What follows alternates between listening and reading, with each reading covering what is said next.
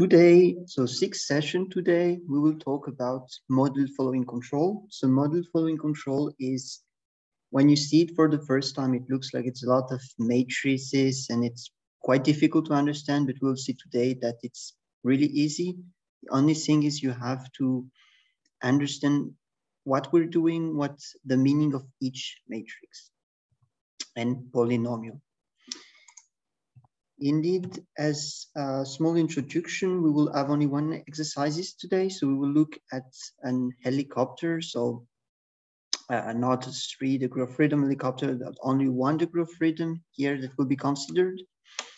So if you look on the small video, the goal today is to control the pitch of an helicopter that we have in the institute.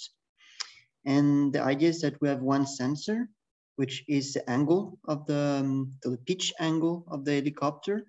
And we have one actuator, which is the main propeller. Okay, the propeller at the rear here is not used. We're only using this one. And as you can see, it's not aligned with the center of rotation here, our axis of rotation, so that we can create a torque and we can move the helicopter or change the pitch angle of the helicopter. And to do that, we will use model following controller. So the question is, why using model following controller instead of just pole placement as we've seen, was it last week? So the idea of model following controller is we have a system. So here we have a discrete system. Here there's some disturbance that we will just skip that part for the beginning. So we have a system. And the idea is to design 3 polynomials. Okay, so this f, p, and q are only polynomials. We will write them in negative power of z, can also be written in positive power of z, but still it's only polynomial. So there's a prefilter polynomial, a feed-forward polynomial, and a feedback polynomial. So the goal of this polynomial here, if I just use a pen, so this polynomial q here is just used to place the poles. Okay, so if we set this one to 1 and this one to 1, we end up with a classical control loop here that is just pole placement. And so the idea of modeling controller is to add 2 other polynomials. So first to add this 1 over p, the idea is to try to remove the p from the system, to try to remove this element here. Just as a first guess, if we set p of z equals p of z, then here I can simplify everything and I just have 1 over a of z times z minus d, okay? If I also include z minus d, it's even better. I only have 1 over a of z. But we will see that this is not possible, okay? So this is not possible to fully compensate the zeros of the plant, but still 1 over p is trying to compensate some zeros of the plant. And we will see which kind of zeros we can compensate. Finally, there's this f of z. F of z here is just, so it's a prefilter polynomial, it's just to make sure that in steady state, y is equal to omega, okay, on in steady state. So that's just the overall picture.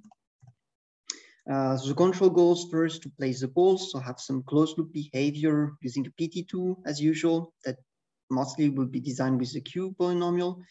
Then we'll try to remove the stable zero dynamics. So we'll see what this stable zero dynamics means, but it's just a stable zeros in B of Z. And for static unit gain will be mostly done with F of Z, and then add integration of the control error.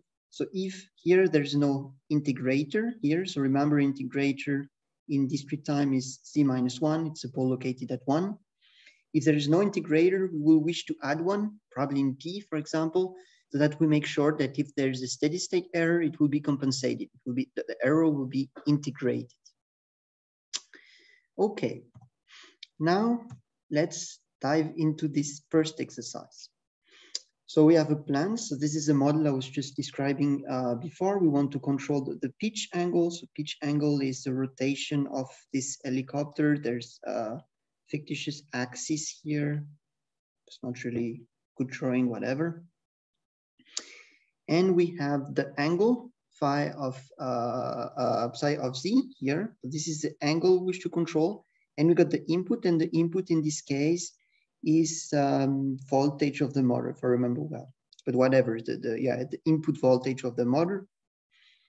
The motor, it's not the rotor, but whatever. And we have the plant that is already given. It had been identified with probably some black box modeling or whatever. We have the plant.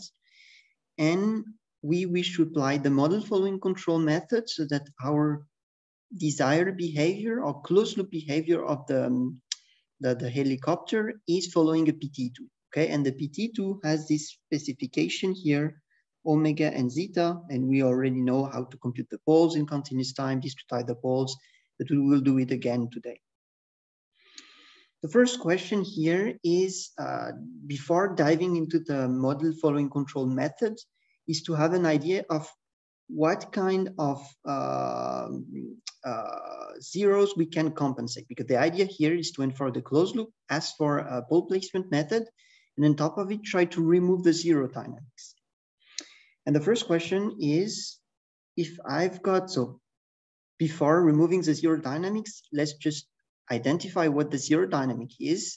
So here's just, I just took the plant and I just look at where the poles and zeros are located in open loop, and also what is the step response in open loop.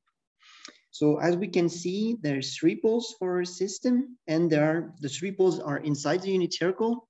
So the plant, the open loop plant is stable, and we can therefore have the step response for the open loop. Okay, the plant can be unstable. It's not a problem for applying model following controller, but here it's stable. It's just a matter of fact. So we can see the step response, the open loop step response, and you can see these really high oscillations here. There's really like a really low damping factor. So the natural frequency, we can also compute the natural frequency if we want. I mean, everything is given by the 2 poles. So not the 3 poles, sorry, these 2 poles mostly. Okay, the last pole is much faster, so it's not really important. And we also have 2 zeros, and these zeros are what is called non-minimal phase behavior. So it's the zeros are outside the unit circle, which means that it's unstable zeros. So unstable zeros, that does not make the plant unstable in open loop, but still that means that we cannot remove these unstable zeros. You cannot remove an unstable zero, and we will see that in a second. The only thing to remember is when you have non-minimal phase behavior, you can see it already on the open loop and also in the closed loop. So here it's not easy to visualize, so I will just plot it in MATLAB. So in MATLAB, I just define the sampling time, the Z variable, then the plant. This is completely useless. And then I just draw exactly what's on the PowerPoint. So I just draw the root locus and then the open loop step response. And the zero dynamic can be seen here. Just move that here. Right at the beginning, so I want to follow some, so here's the static gain is around 250. So I'm rising, the signal is rising at the beginning, but if you zoom in, you see this strange behavior here that the plant is going to the steady state. So it's increasing, and at the third sample, it's decreasing before re-increasing again, okay? And this is typical non-minimal phase behavior, okay?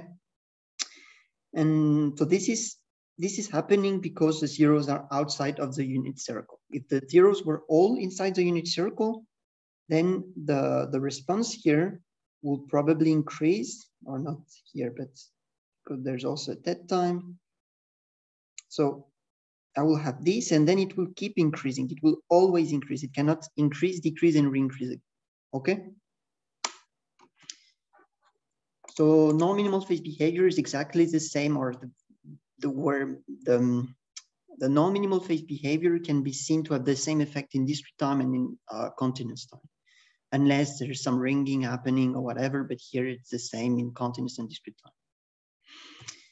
So now if we go back to the main idea of the model following controller, as I was just saying, is to remove this zero dynamics. But we can only remove the stable zero dynamics. Why is that so? And here I just make a really easy case that you can see that we cannot remove unstable dynamics without having an unstable controller.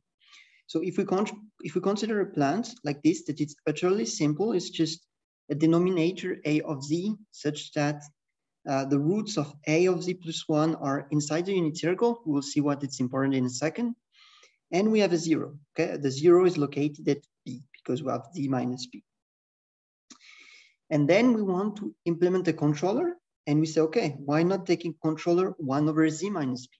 Because if we take the controller to be 1 over z minus b, the closed loop will be given as j of p, or the open loop first is j of p times j of c, which is equal to z minus b divided by z minus b times 1 over a of z.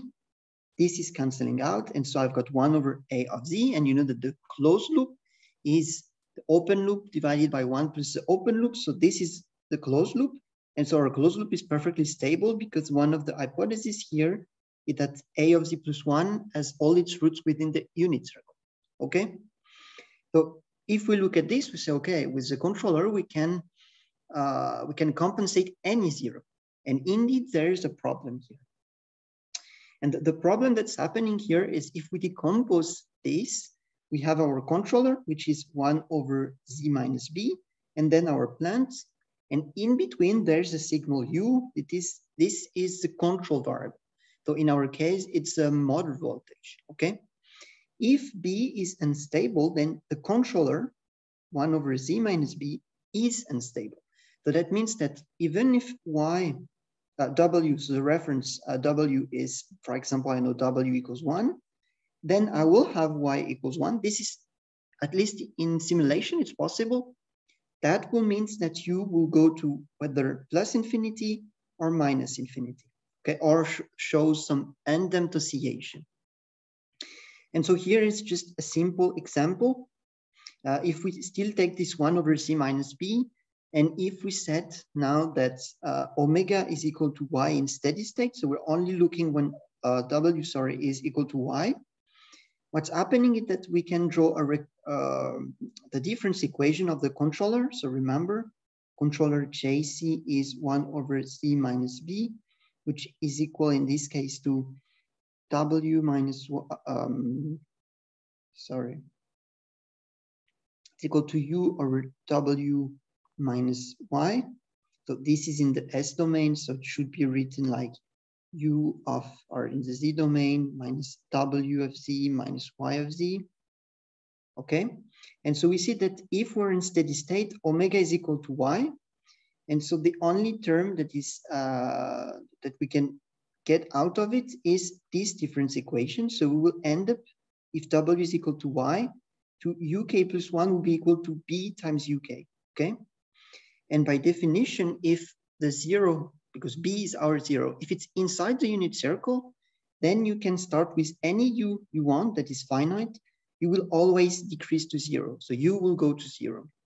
If on the opposite, b is outside the unit circle, so is greater than 1, the norm is greater than 1, then you can say that uk plus 1 will always be greater than uk.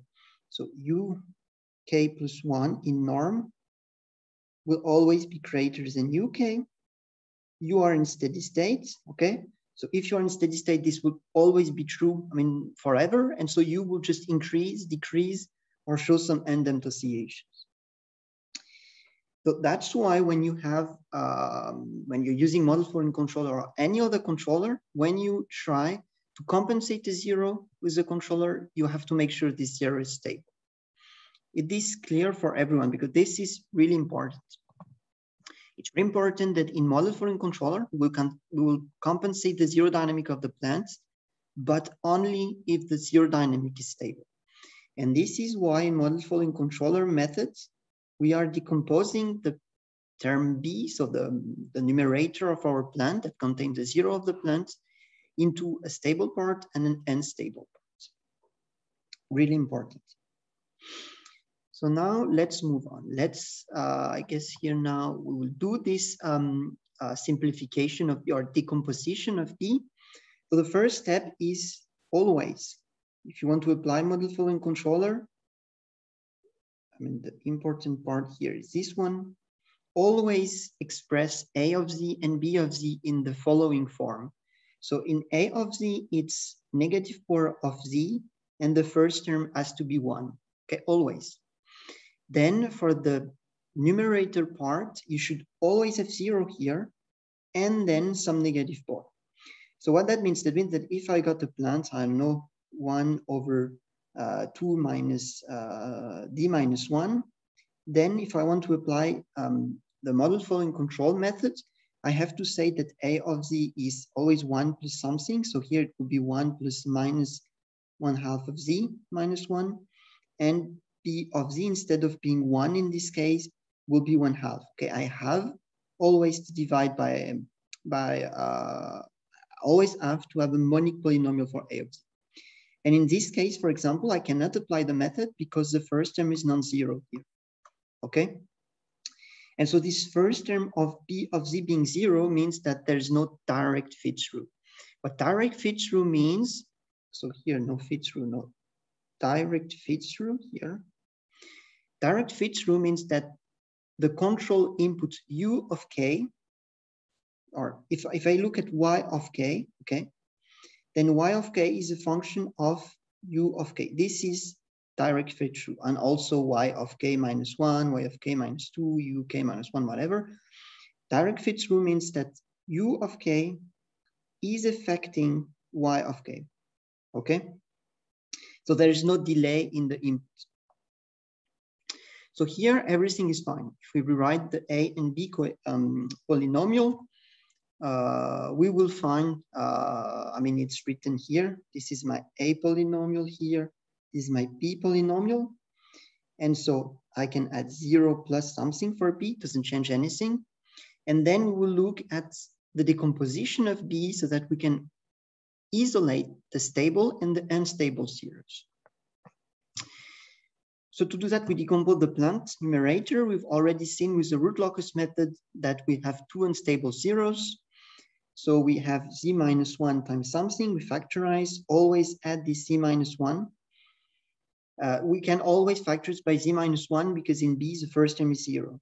So here we can always write it as z minus 1 times a polynomial of some coefficient z minus some coefficient, sorry, of z0 plus something for z minus 1 and so on. This is always possible.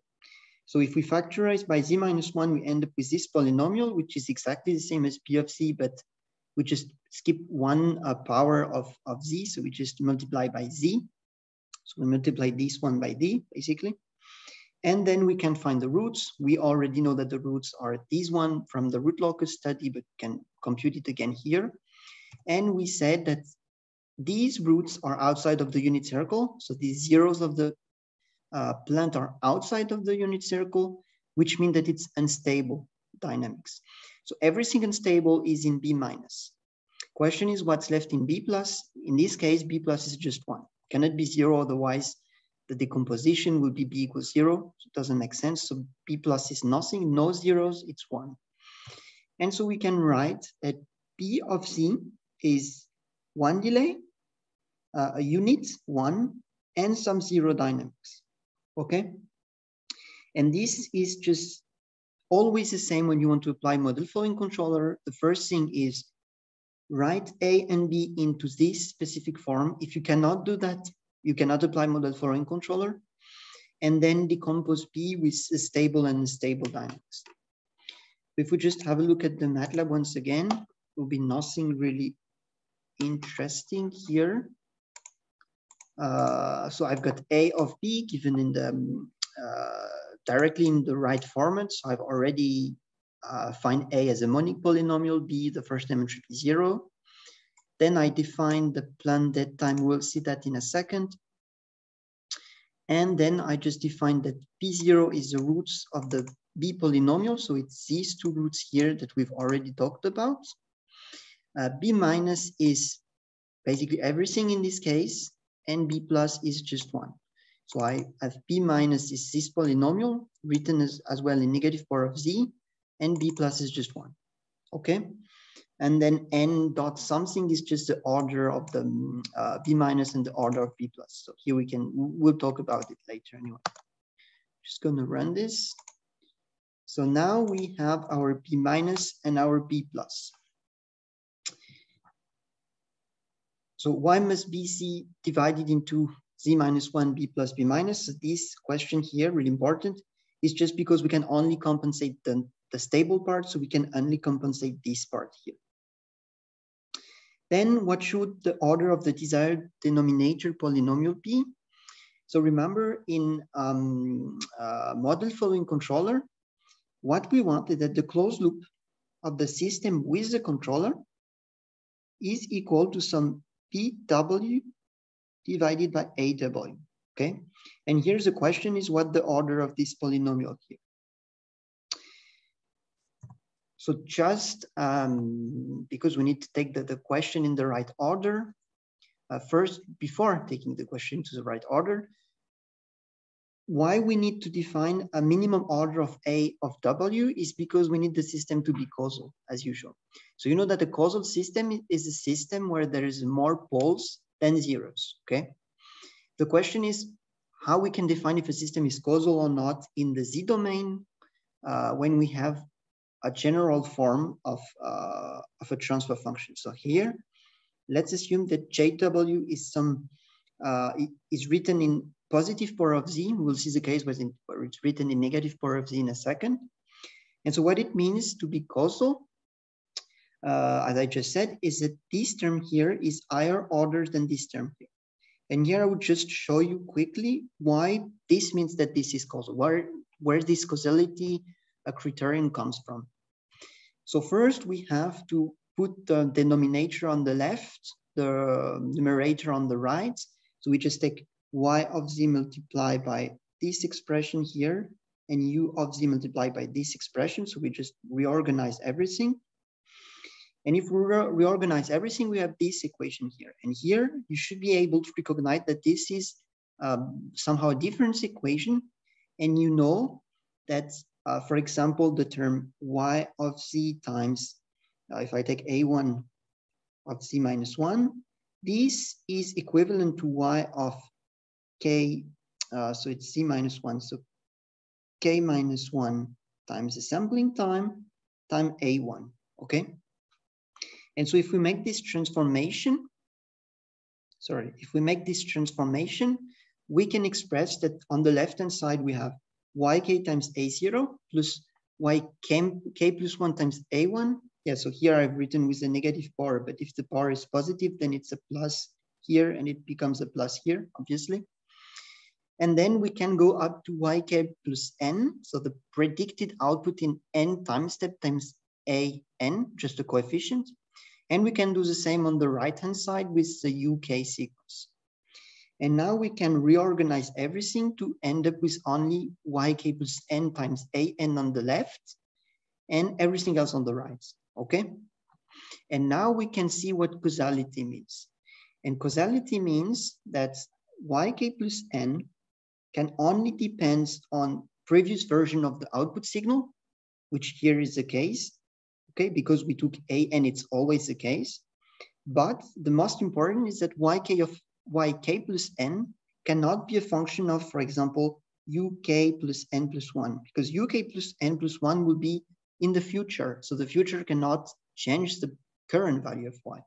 So yk plus n should only be a function of uk hat. So here it's a uk hat with k hat that is lower or equal than k plus n, okay? And if we go back in our equation, here we have an, or not an is not important. What's important is that we have k plus n, and this n is coming from the fact that we have z to the power n in the denominator. And if we look at the future input that we need here is uk plus m, okay? And m is coming from here.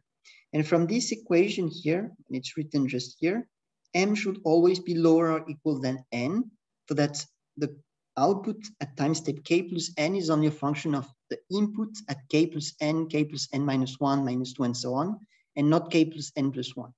So this is where the causality criterion or whatever comes from, and that means that z to the power n should be greater than d to the power m or equal.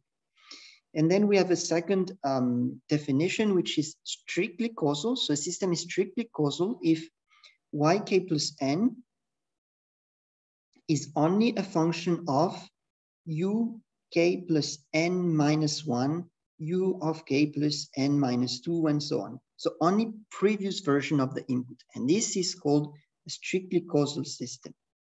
So strictly causal system, y of k is only a function of u, k minus 1, minus 2, so only previous version of u. And so that means that m should be lower than n. So we have n poles here, and we should have at least, so maximum number of pole, m0 should always be lower than n poles. So m should be lower than n, which is strictly correct. Okay, this should be really clear, and it's more or less the same here than in continuous time. Now the question is, we're sometimes working with negative power of z. So if now we rewrite exactly the same but with negative power of z, be careful. I can write it right away. M should be lower than n. This is not true anymore, okay? It's minus n and minus m. And so here what's important is not n and m. N, m can be anything. What's important is what's happening at the beginning. So A0, B0, this is really important. And so once again, I do exactly the same. I put everything on the left, everything on the right. Then I express it into terms of y of k, k minus 1, and so on. And finally, I put everything with respect to y of k.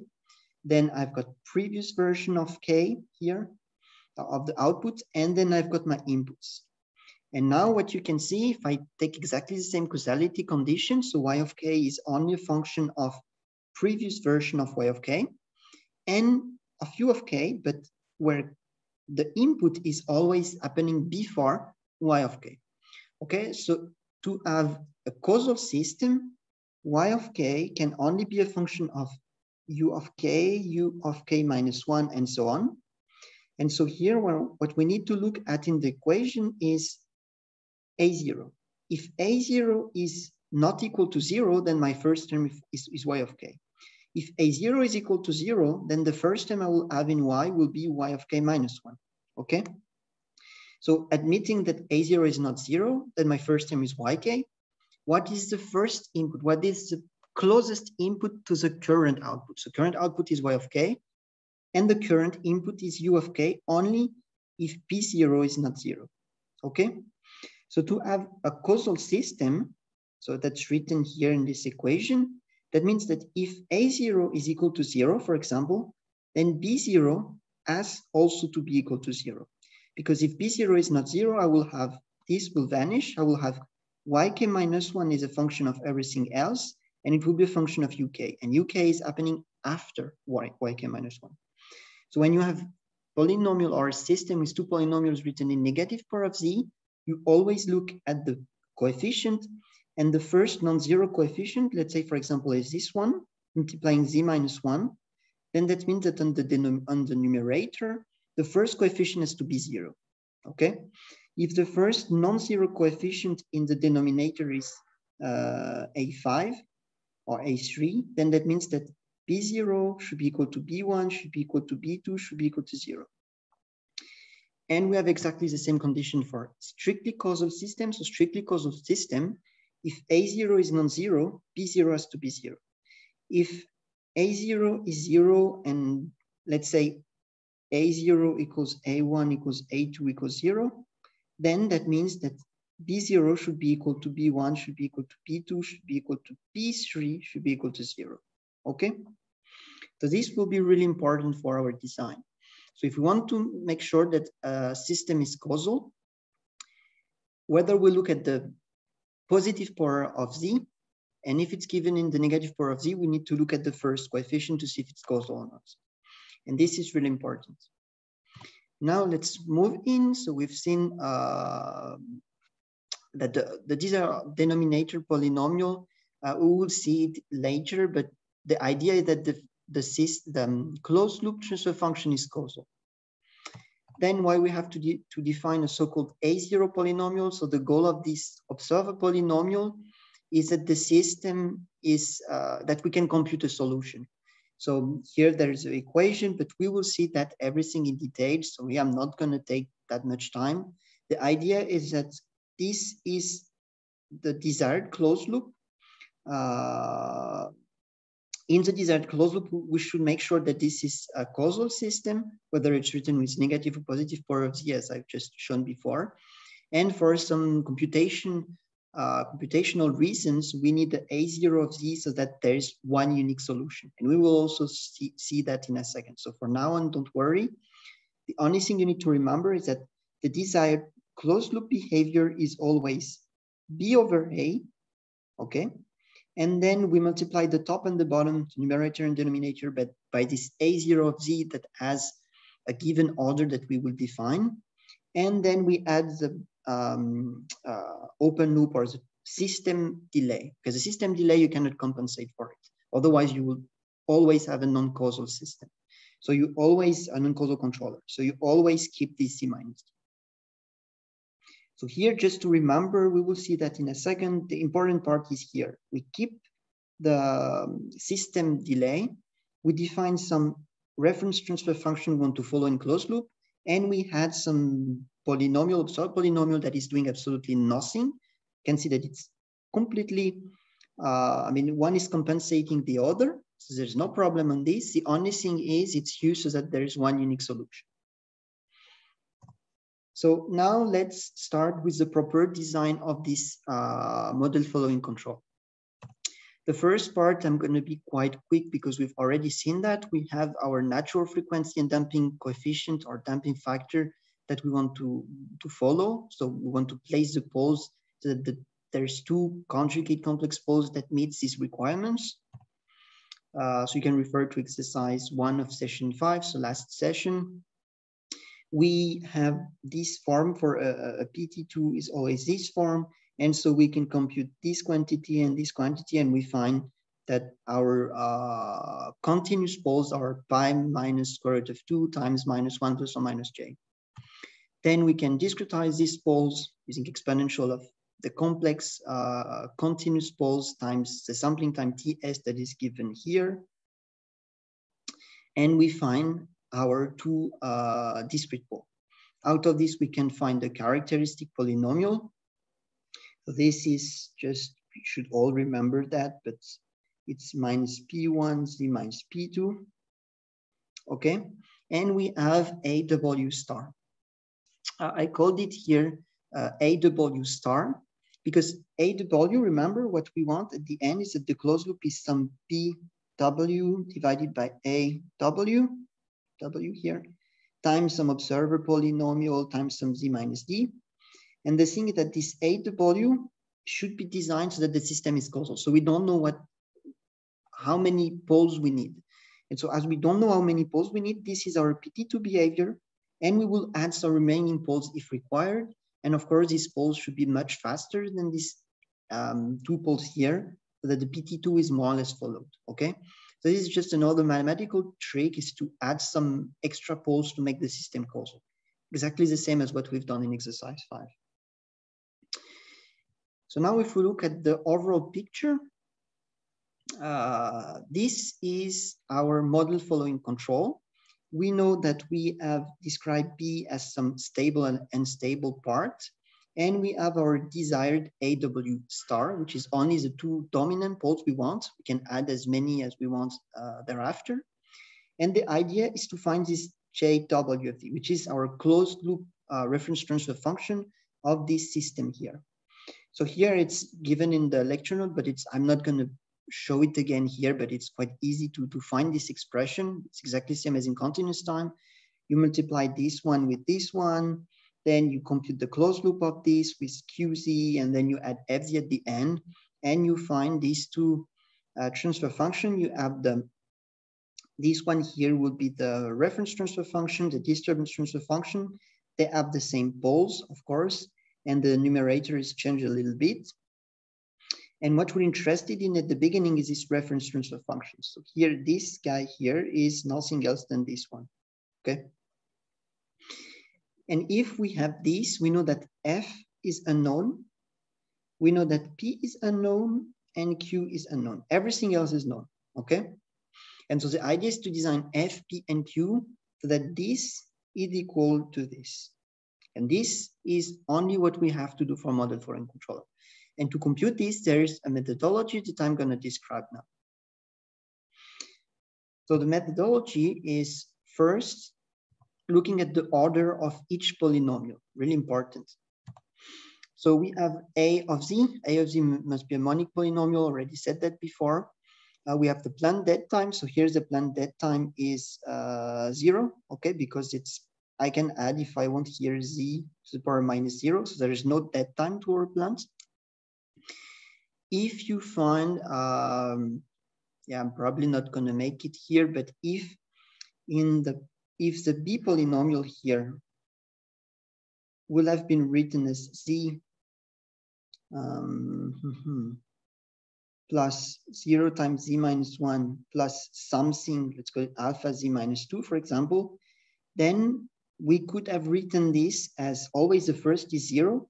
Then the second one should be non-zero. So I'm going to write alpha Z minus 1. And I'm going to multiply it by a delay, okay? So the delay is always, you need to add a delay so that in the B polynomial, the coefficient multiplying Z minus 1 is non-zero. This is just the only thing you need to do. And finally, remember also that here, the maximum negative power should match. So if here on the top, for example, this is 0, I still have to put it as 0, okay? So that means that when I write B, it's just for when we will put the coefficient into matrices, you have to remember that the B polynomial has the same number of terms at the A polynomial. Even if some terms are 0, it still counts as a term. Now, if we look at the planned order, so planned order is third order, we can see it whether here because it's a third order polynomial in the denominator. And then we can look at the B. So B of Z, we've already made the decomposition. What is the order of B of Z? It's only second order. So I just put a big red box, be careful. If we take this representation here, you can quickly identify that this is third order for A, second order for B. Be careful if you take the representation in negative power of Z. Some of you will say, okay, this is third order, this is third order, and this is wrong, okay? If you have negative power of Z, you always take the smallest negative power, the highest negative power, and you take the difference. So here it's 3, and here it's Z minus 1, Z minus 3, so here it's only 2, okay? This is also really important to keep in mind. So we have our order for the A polynomial, B polynomial, and we also have done our pole placement. So we know that NAW star is equal to 2. And here already there's a problem. There's a problem because NA omega star is equal to NB. And in the method, we always need strictly causal system. So that means that NA omega star or NA omega should always be bigger than NB. So here what I want is that NA omega is bigger than N of B. So here there's 2 zeros, here there's 2 poles. So I need these remaining poles, I need 1 remaining pole, okay, at least 1. We can add more than 1, but it's just complexifying the controller for no reason. So we just add the minimum number of poles that are required, that our system is strictly causal. So strictly causal, here we can see it from another way, is that if we want our closed loop to be equal to this times A0 over A0, so it's compensating. And this is what we identified in the previous slide. And so you can see that the order of the denominator here is AW, which is AW star plus, so 2 plus some remaining poles. And on the numerator here, the order of the numerator will be defined by the order of B of Z times the order of A of Z, F of Z. And B of Z, as you can see, is already order 2, and F of Z is unknown. So if we say F of Z is order 0, which is the minimum we can do, this will be order 2. This is order, for now on it's 2 plus something. And so 2 plus something here should always be greater than this 2 here. So that means that remaining 0, the remaining pole that we need to add is at least 1. So this is where it's coming from. It's coming from the fact that AW here, which has the same order as everything here, because we would design it that way, should be higher order than this, strictly causal, okay? Really important. So let's add this extra pole that we need. We know that the poles are located around minus 2.22, 1 plus minus 1j. So we'll take a pole that is way faster. So I just took minus 20 in continuous time. Minus 20 in continuous time, we can just discretize it with a sampling time of 0.05 seconds, if I remember well, whatever.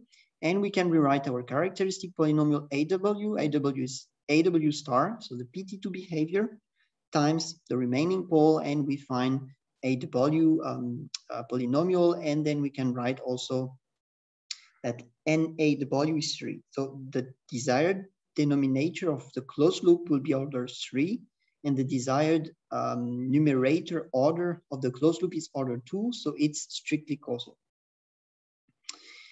On top of this, we can, of course, check the condition, and then we can check that we want a unit static gain. So that means that during a steady state operation, we want that W is equal to Y, or Y is equal to W. And so to have this, remember that Y of Z will be equal to PW AW times Z minus D W of Z. If we're in steady state, the delay is not important. And here I can just take everything, or I can keep the delay anyway. In steady state, this will be evaluated at Z equals 1. Okay, you all know this. And so the static gain between Y and W is just everything here evaluated at 1, at Z equals 1. D equals 1, this is 1. And so what I end up with is PW and AW taken at Z equals 1 should be equals to 1. If I want a static gain of 10, here I will have written 10. Here I want 1, so I put 1. And so remember also from last exercise, if Z equals 1, it's equivalent to saying I'm taking the sum of all the coefficient of PW, and I divide by the sum of all the coefficient of AW. AW is known, so I can compute the sum of all the coefficient of AW, which is AW at Z equals 1. It's the sum of all the coefficient of AW. It's equal to approximately 0.014.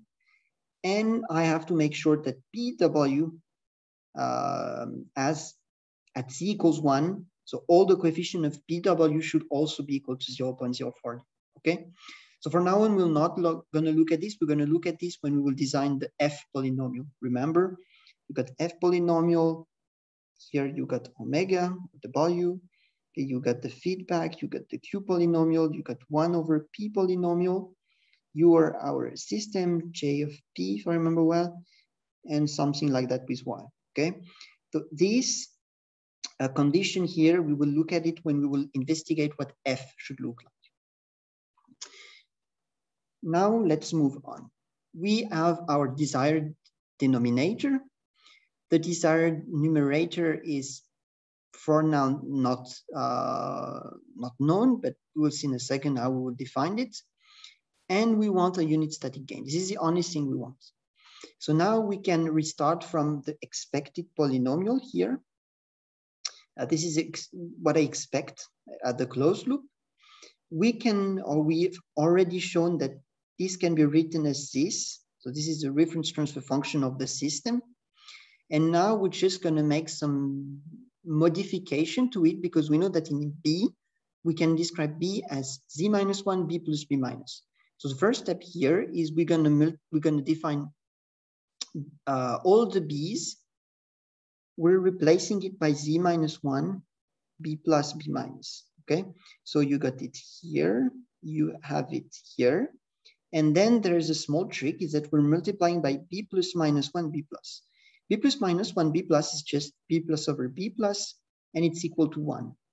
And I can do this because I know that in B plus, it's only stable zeros. So when I divide by B plus, I divide by something that is stable, okay? So I can do it.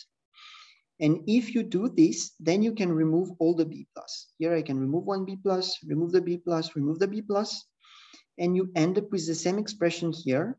But now you are here, so you have B is now Z minus 1 B minus, because we remove the B plus, And on this term here that was not multiplied by b, you end up with p tilde, and p tilde is just p over p plus.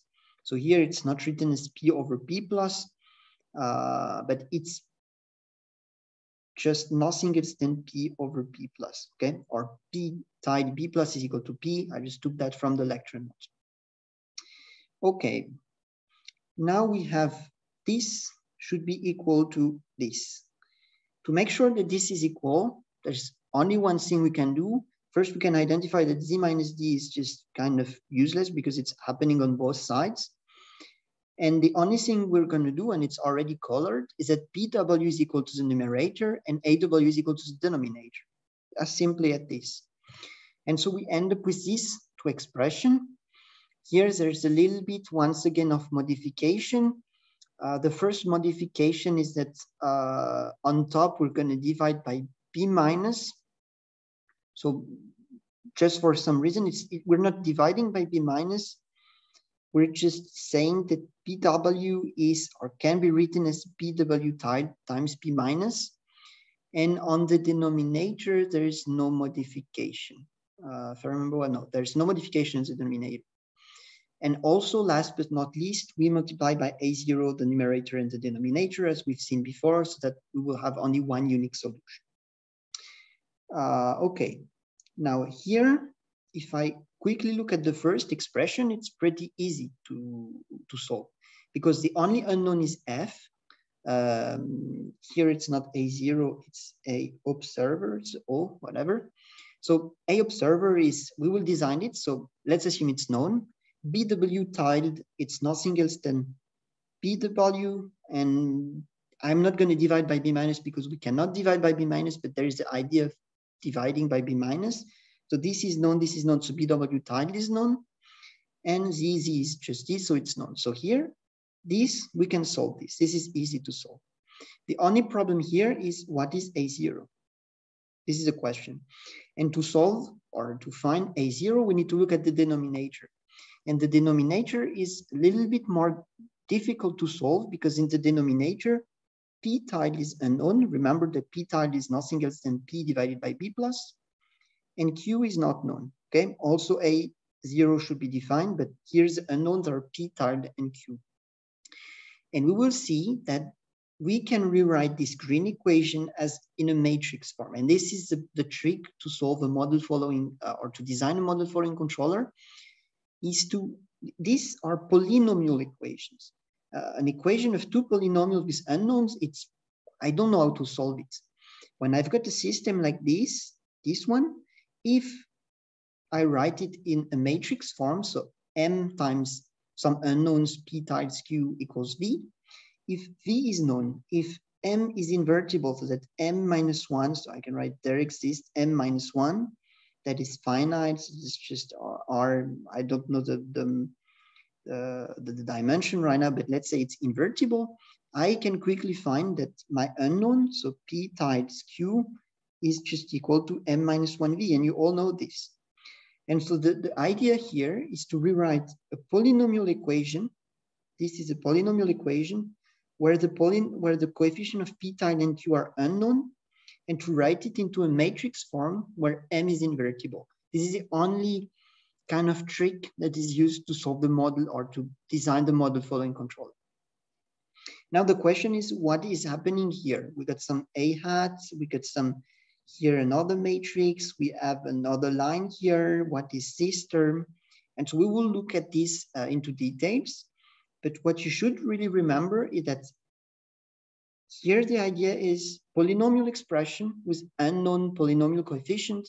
I write it into a matrix form and then I can solve. This is the only idea that is important to remember here. So now let's look at this matrix, how to transform this equation into a matrix. So to do that, first remember on the left here, we have A of this is from the plant. Okay, so A, B minus, this is from the plants. It's not from the, it's known from the plants. A omega is the expected poles, so it's also known. And A0 is an observer polynomial.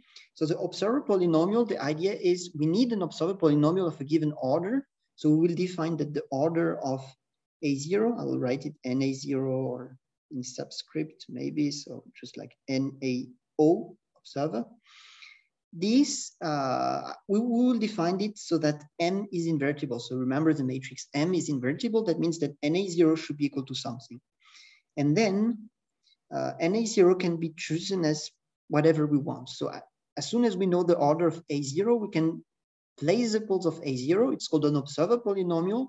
So that means that if the observer polynomial roots are faster than the system roots, then the observer is not changing my closed loop behavior because it's so fast that it's not changing anything. So this is also considered as known. And then we want to find P tide and Q with the idea that P tide is P divided by B plus.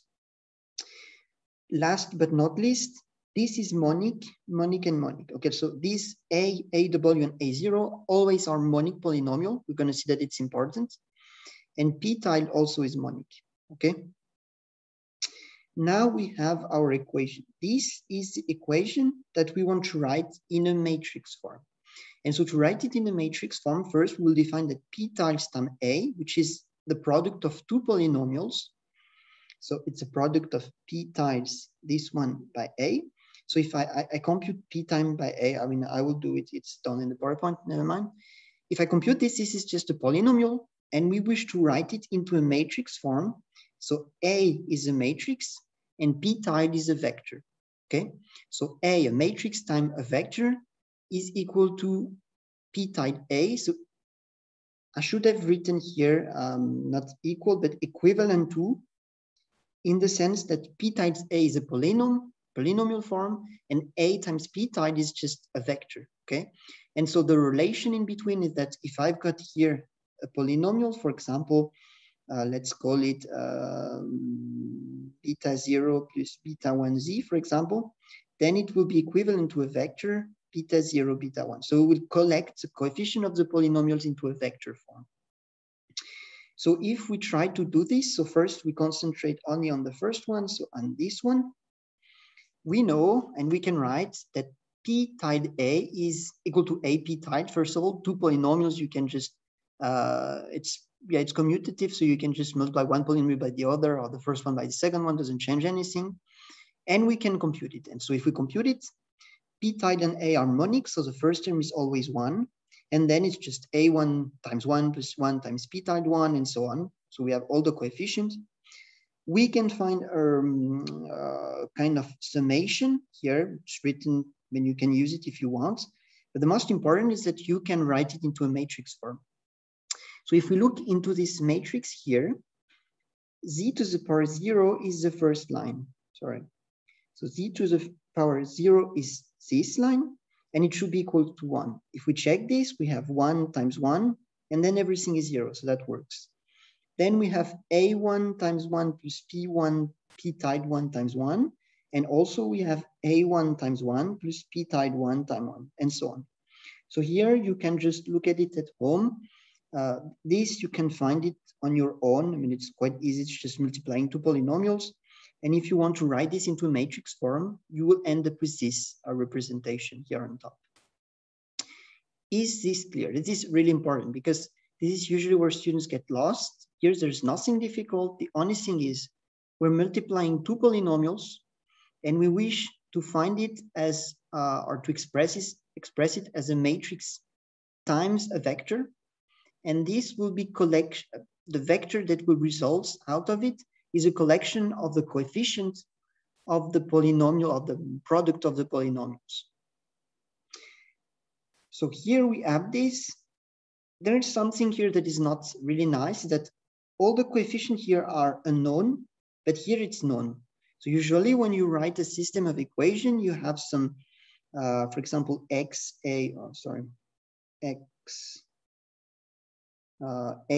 equal b, for example, then all the coefficient x are unknown. Here it's not the case. So the last trick here we're using is we're splitting this matrix into a part that we know and a part that we don't know.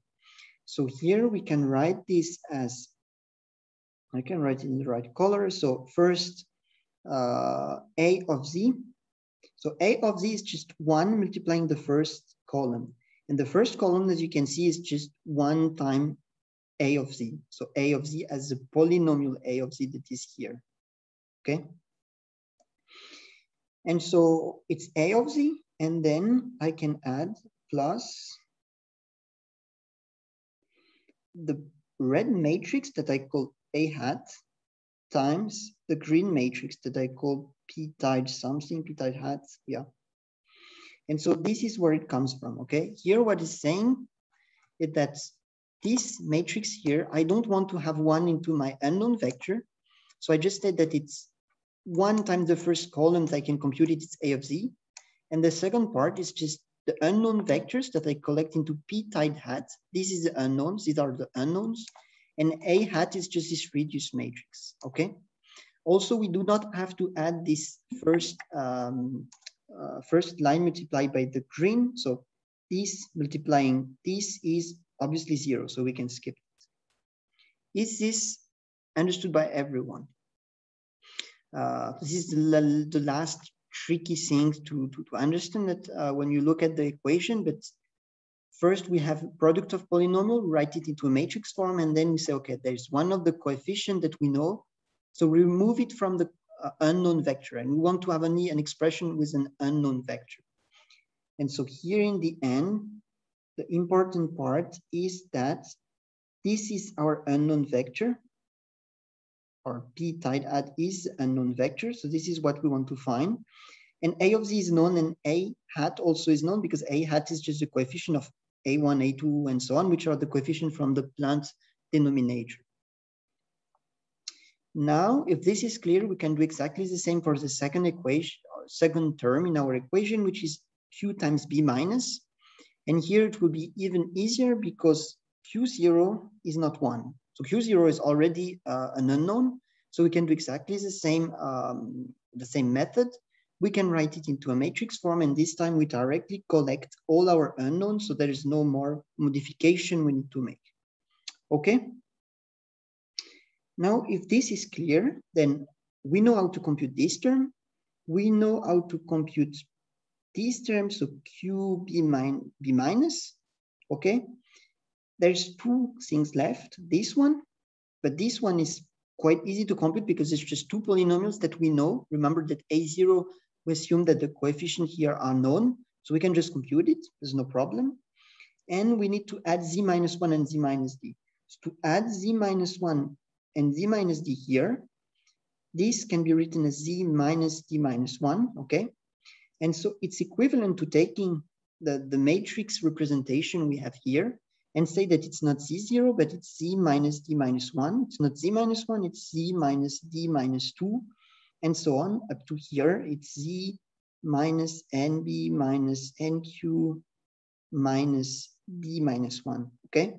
So we can just keep exactly the same product and this say that the first line has a different meaning now. First line is not the coefficient of z0, but z minus d minus 1, okay? In our case, d is equal to 0, so it will be z minus 1. So now if you've understood everything I've been talking to right now, then everything is easy. We know this term, we know this term, we know this term. Idea is we need to write, as I've shown before, m times p times at q. So these are our unknown is equal to some v vector. So we just need to rearrange all the terms.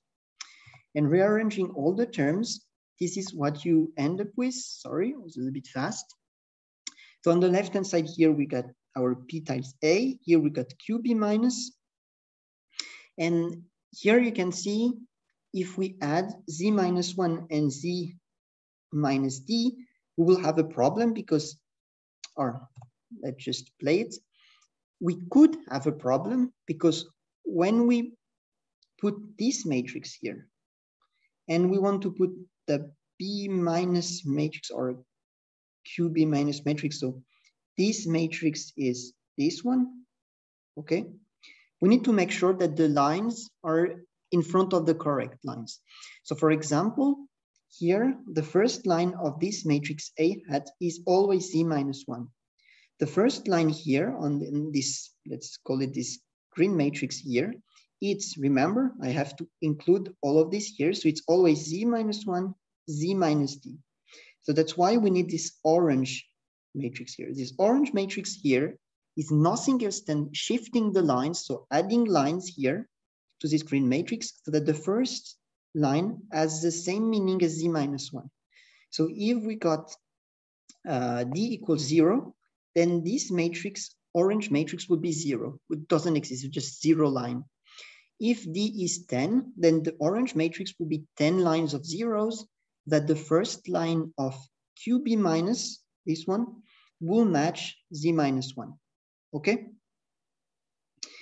Second thing to understand is here we write a hat that we plug in here times p tile. Okay?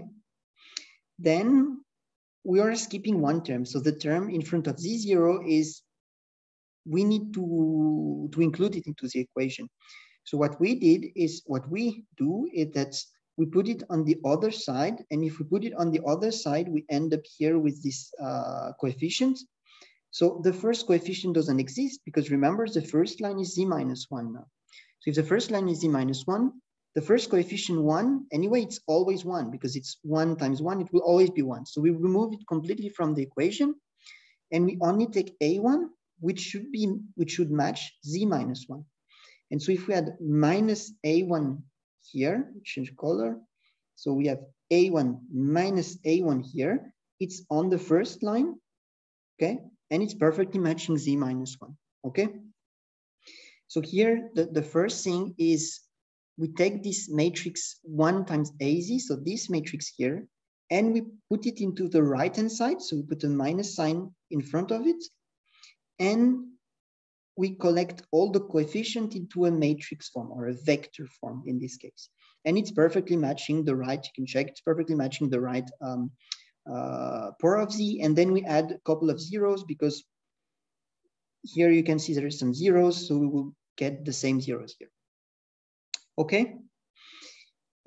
Second thing, we need to define AWA0. So I already said it, you just take these two polynomials, you multiply one polynomial by the other, and then you collect the coefficient.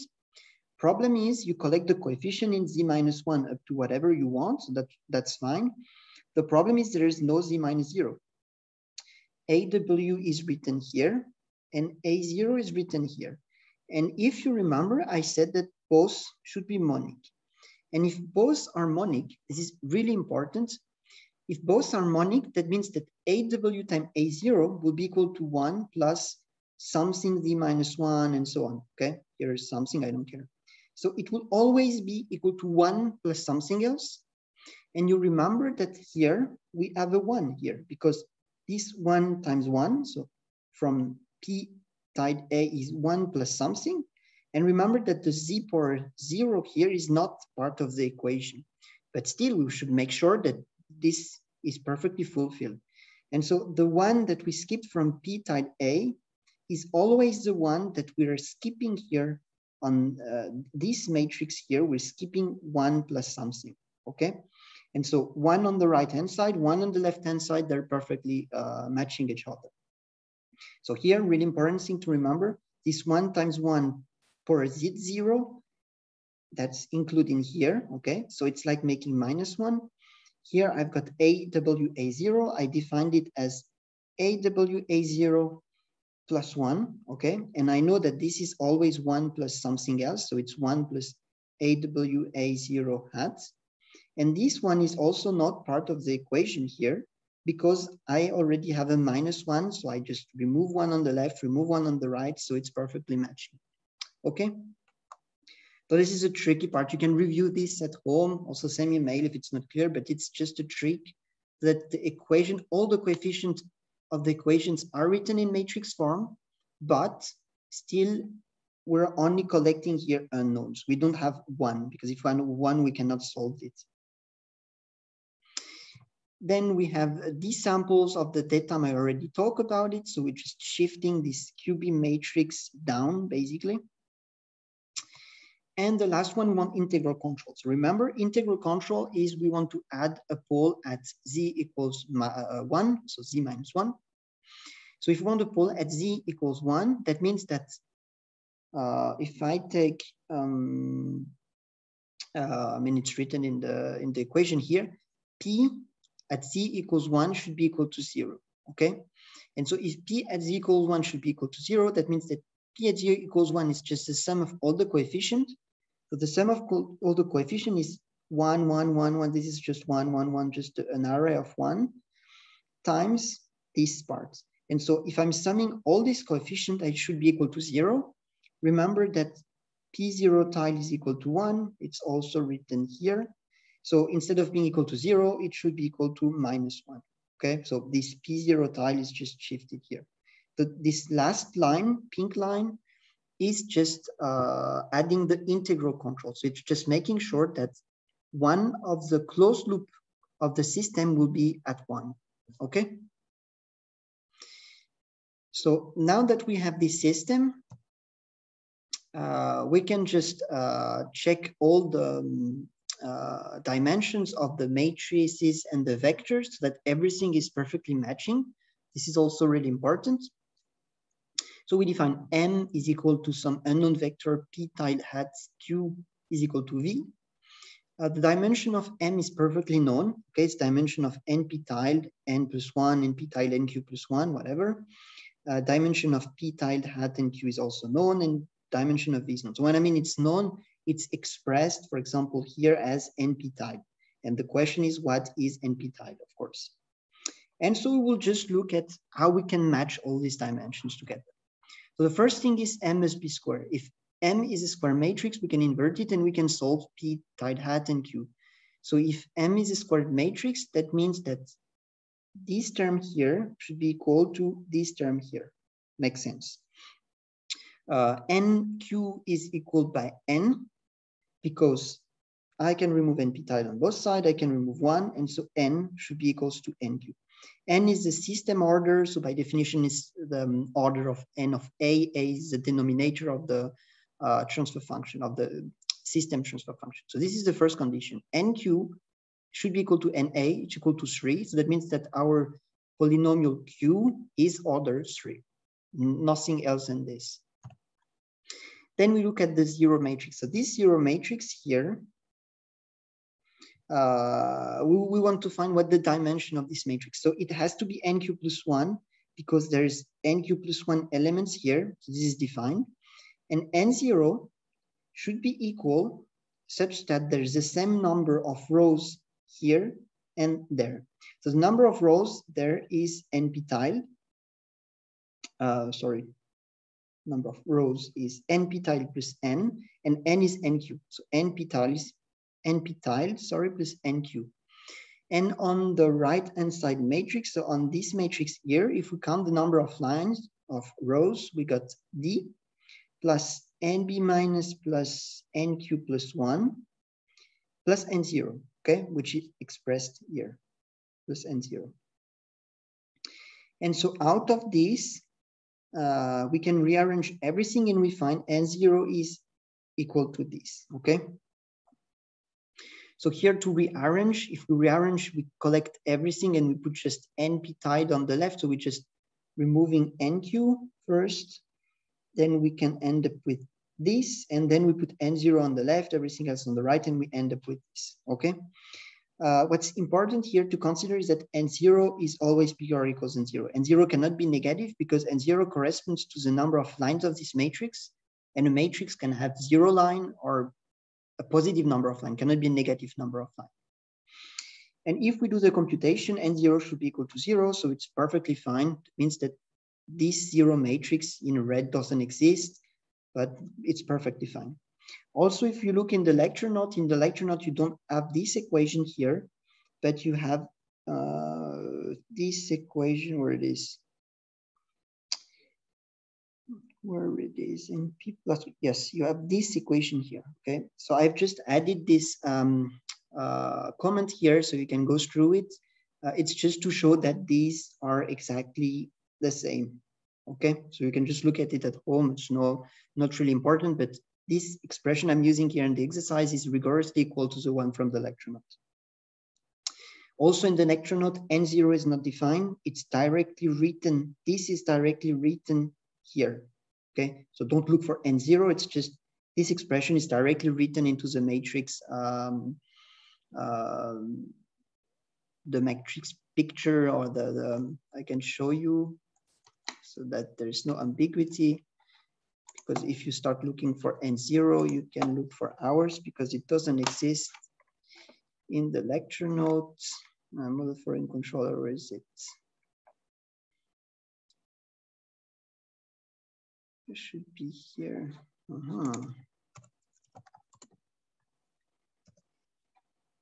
Here is 67. So if you go in the model following controller equations here, you have this n0 here. So this is what I'm talking about.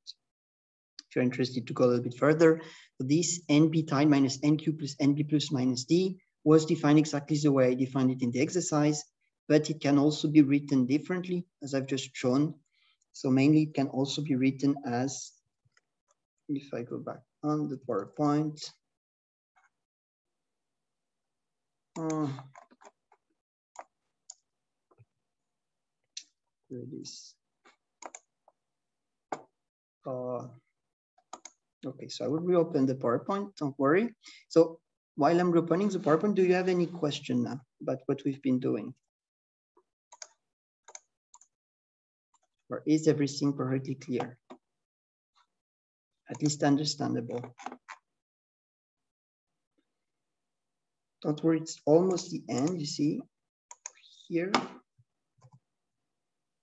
Okay, so now you can see the PowerPoint again, right? So I was just explaining where the, why this is this n0 here is a little bit different in the lecture notes, but it's exactly the same. Now we need to define the other polynomial. So we also look now at a compatibility of observer size, so need the same number of rows on both sides. So here you see that we have zeros here. And the idea is that in this matrix here, we do not have zeros here, because if we have zeros here, that means that some equation is equal to 0. So we have multiple solutions. We don't want that. So what we want to make sure is that AWA0 as this AO, sorry, has the same number of lines. So the number of lines here is the same as the number of lines here. This is just the idea. So the number of lines in AWA0 is equal to NAWN0 plus 1, sorry. And it should be equal to NP tilde plus N plus 1. So this, just going to be a little bit more specific here. If you multiply, so AW is 1 plus something A to Z, NAW in this case. AO is 1 plus something Z to the power AO, or minus AO, doesn't change anything. Then if I multiply those two terms, I will have NAW plus NAO plus 1 term, okay? But remember that 1 term is outside of, it's not in the system because it's multiplying that 0, and we removed it. So here I will have NA omega plus NA0 term and 1 last line. Here I've got NP tilde plus N term and lines plus 1 line. And so this is what's written here, basically.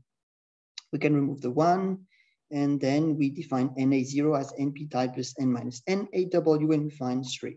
So that means that our observer polynomial should have poles that are faster than the plants, so that it's not doing anything, basically. But it should be order 3 so that our system is invertible. So there is a unique solution. It's not about invertibility, it's really about having unique solution. Otherwise, if here we have, for example, 2 zeros at the end, our system has no one unique solution, because here we have at least 2 equations with something. So m times our unknown p tilde at q is equal to 0, 0. So there's 2 equations out of all the equations here that are equal to 0, and that leads to some numerical problem. So our observer polynomial should be order 3. Now let's just design this observer polynomial. So should also once again be greater than 0. We cannot have a polynomial order negative, doesn't exist. There's no problem. And we can design this observer polynomial, so as I just said, 3rd order. Then we choose some poles. So here just to choose something that's really fast, minus 92, minus 78, minus 70. There's a comma here missing.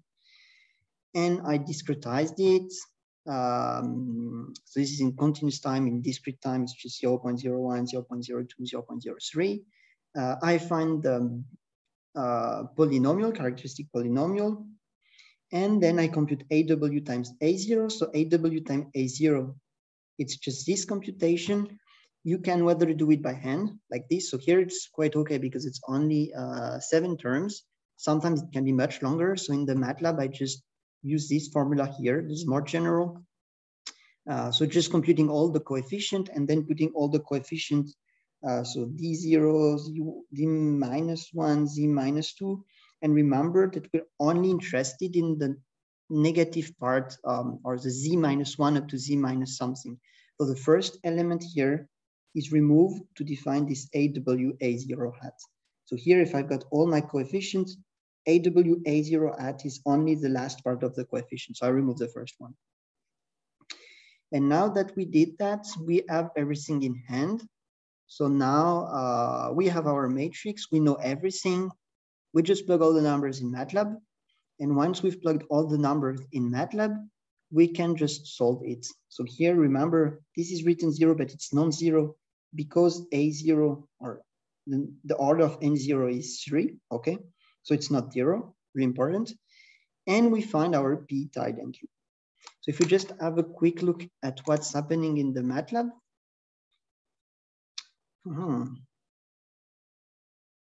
Or is it not working? Okay, so if we have a look at the MATLAB, expected dominant poles. So here we already did that. So we just compute the expected poles. Then we add 1 pole to it, nothing interesting. Then this is for the computation of all the polynomial orders are given here. So it was just described in the last slide. Then we define our observer polynomial with these poles here.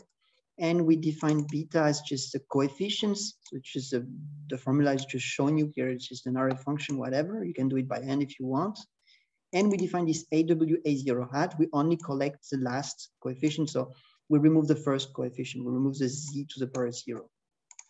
I should run this one. Then you can compute all these matrices. So this A hat, B minus, and whatever. You compute all the matrices. You can have a look at home. You can do it whether by hand. So just put the coefficient 1 by 1 or using some functions like here, but you can have a look at home. This is just, if you have question, you can send a mail afterwards. It's not a problem. This is just a programming basically. And then using here, I've used linsolve. You can also use inv, so inverse of M times V, whatever. You find X, and X are all the coefficient, remember, of P tilde hat and Q. And so then you know that P tilde hat is the first N dot P tilde, so the first coefficient that needed for P tilde, and Q, the first coefficient for Q. And you can then define that P tilde hat and Q as shown in the PowerPoint. So this is our P tilde hat polynomial, Z to the power 0, Z to the power minus 1 here, Z to the power minus 2, Z to the power minus 3. And for Q, it's exactly the same. Okay? So I'm going quite fast on MATLAB because you can have a look at home and it's not really important. Then if we go back to the PowerPoint, we can define P. So we know that P tilde times B plus is equal to P tilde, and B plus, this is just 1. So P tilde is equal to P. So what we found before P tilde and Q, in this case, is directly P and Q. And now, the last part is to try to find F, okay?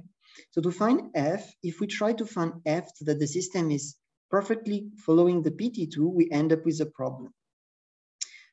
From a lot of slides before, you remember that we had 2 equations. We have one equation for the numerator and one for the denominator. And the one from the numerator was F should be equal to ZB tilde A0, okay?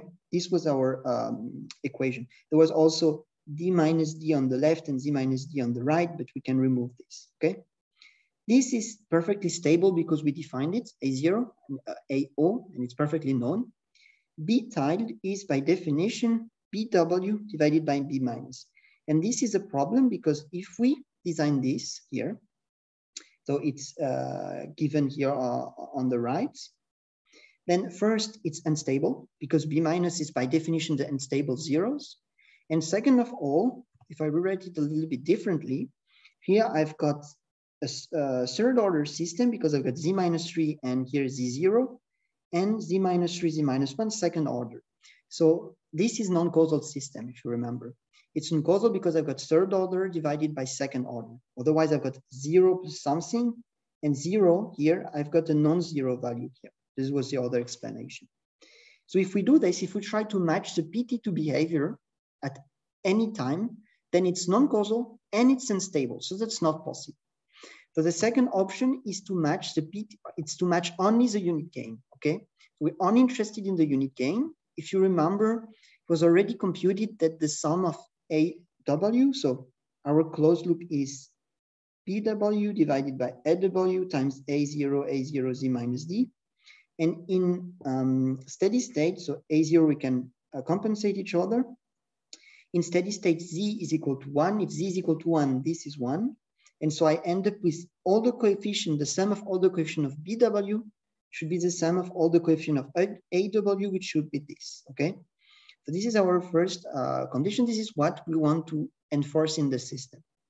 So now BW, we can rewrite it this way. So F of Z is, it's just taken from this expression here, okay? Or this one rather. So F of Z should be equal, only the steady state gain is taken. So I evaluate this at Z equals 1 times A0. A0, I keep it the full A0 because I know it's on the numerator and the denominator. So it will be compensated. And so if I do that, I've got this is unstable and non-causal, but I'm only evaluating it at 1. So it's just a constant, okay? This is just a scalar value. And this is the trick. So here we're saying it's A0 times a scalar, okay? Such that in steady state, omega equals 1. This is the only thing we can do. And so when we're not in steady state, we should diverge a little bit from the PT2 behavior. And so we can compute this and we end up with, this is nothing else than A0 times constant, call it lambda, whatever. And so we have our 3 polynomial this way. So it was probably a little bit fast. You can look at it at home. It's really easy. If we always try to follow the PT2, it's not possible. It's non-causal, it's unstable. If we only match the steady state gain, then it's perfectly possible because F of Z becomes just A0, which is by definition stable, so AO, sorry, that is by definition stable because we choose the poles, times a scalar. And if you multiply polynomial by a scalar, the poles are exactly the same. And so now we can just do a test in MATLAB. So I will directly go into MATLAB. It's going to be easier to see what's happening. So pre-filtered is not feasible. So here I just computed the things that is not feasible. And then I compute the one that is feasible. So only with the steady state gain. And finally, I do the Simulink computation. If I quickly open the Simulink file. So here is the Simulink file. So what I've got is, I've got my input W here. So this is my input. I've got my output.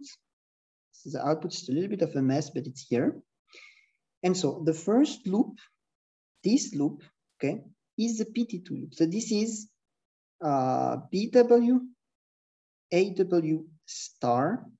Yeah. Then I've got the second loop. So this is just open loop because in PT2 we already have the closed loop poles. Then I've got the second loop here, which is my reference. The second loop here is AW Z minus D. Is it also AW star? No, it's AW Z minus D. And finally, I've got my, let's say the real system. So F of Z, 1 over P. This is the plant with its that time Z minus D. This is the Q polynomial. This we don't care, it's distributed for now on. And that's pretty much all. And everything here is just for mapping the signal to MATLAB. So here what I want to show is that this is my real system closed loop, okay, the real closed loop of Z. And so we're comparing 3 terms. This is the expected PT2 behavior without the planned dead time, without the planned zeros, without the additional poles that we design. This is the expected behavior with the all the poles that we design and the planned dead time, but still there's the zeros of the plant are not included. And this would be exactly the same as this one, but also we add the plant zeros to it, to the simulation, okay? And now if we look at the results, remove this. If we look at the results, we can see that it's not working. Please delete from workspace. So let's just play everything again.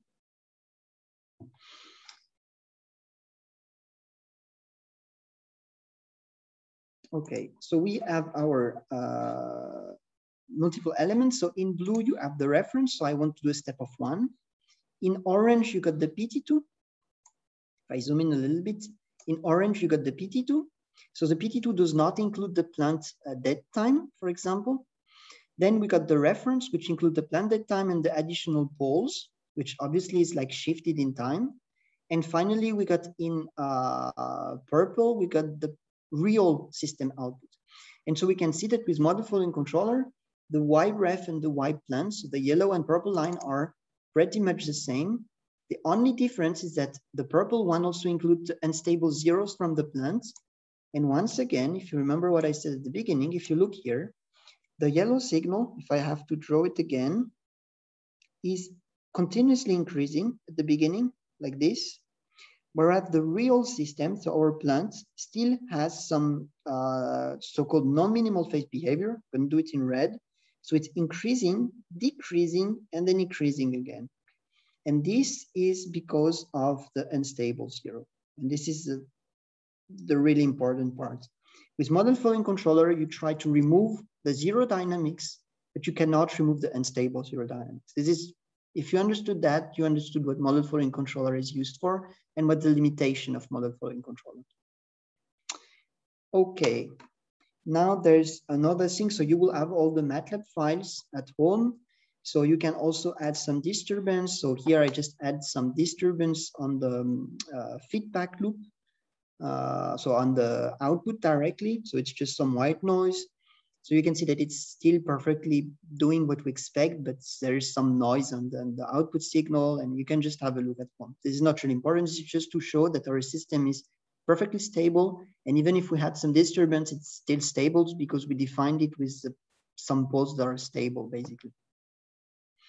Okay, so I know that the end was a little bit fast, but you have all the examples at home, you have all the MATLAB code at home. So I prefer just that you look at it at home and then you ask questions if you have some.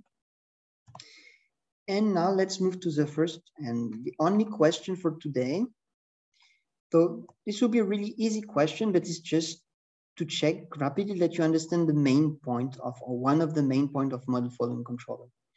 So what condition is mandatory? There's only one statement that would be a mandatory condition to design a following controller, a model following controller. The first condition is that the planned zeros always need to be stable, otherwise you cannot design a model following controller. The second is that the system dead time cannot be greater than the closed loop denominator order. So the expected closed loop, remember it's JW of Z is PW of Z divided by AW of Z times Z minus D. You can also include A0 over A0, but it's just canceling out. So this is saying that this D here has to be smaller than the order of this polynomial. The third statement is that the plant needs to be strictly causal. So you cannot have a plant with direct fit through, or if you have, you cannot use model following controller. And the last statement is that the plant poles need to be stable. If the poles of the plant are not stable, you cannot use model following controller. So let me just quickly open the poll. And please take, I mean, there's no equation or whatever. It's just if you understood what we've been talking about, you should be able to guess what the correct answer. Everyone almost answered now. Also, we kind of already a little bit short of time, so I'm going to stop it anyway. Most of you answered it correctly. So just to review a little bit, the plant zeros needs to be stable. That's not true. If some plants zeros are not stable, you cannot compensate it, but you can still apply model following controller. The system dead time, blah, blah, blah, this is completely wrong because it's just, you can have any dead time you want, doesn't change anything. You cannot compensate the dead time, but it's not a problem to design a model following controller. The plan needs to be strictly causal. This is really important because you need, remember, that A of Z should be written as 1 plus something, and B of Z should be written as 0 plus something. So you need to be strictly causal, and the plan poles need to be stable. In our case, they were stable, but if they're unstable, you don't care because you will design anyway a feedback loop in a sense. So you would choose what are the closed loop zeros. So really good on this question. And now, before answering any of your question, I just want to make a quick conclusion. First, remove the annotation, okay. And so add the really fast conclusion. So correct answer was the C, as I said. So just as a conclusion, this model following control method is used first to enforce some PT2 behavior of the closed loop. The goal is to place all the remaining poles that you need so that the system is causal in the end. Far away from the PT2 poles, let's say. So add some poles that are really fast, but it's exactly the same as for a pole placement method up to here. You can compensate the plant stable zeros, but not the unstable zeros of the plants. This is really important. Unstable zeros cannot be removed from the closed loop. So you will have deviation from PT2 as we've just seen. You have this non-minimal phase behavior at the beginning. Instead of having increasing signal, you have something a little bit like that at the beginning. You add integration of the control error. You can see this with the disturbance. I haven't talked that much, but if you add the disturbance to the output, there's still no steady state error. It's compensated very quickly because of the integration that we've added. And finally, we can add observer polynomial, or we need to add an observer polynomial, so we have only one unique solution, and so we have the invertibility of the linear system. Finally, prefilter simplification. Most of the time, you cannot compute a prefilter so that the expected output is exactly following the PT2, but you always, or most of the time, you only enforce the unit steady state gain. So this was it for today. Now, if you have any questions, please let me know. I can answer any question regarding this session. Probably I was a little bit fast on some points, but I wanted to do it in 1.5 hours. It was quite challenging. Still, if you have some question, I'm open. Also, if you have question on previous sessions or in the lectures or whatever. Otherwise, thank you for joining today, and I will see you this afternoon for the lecture.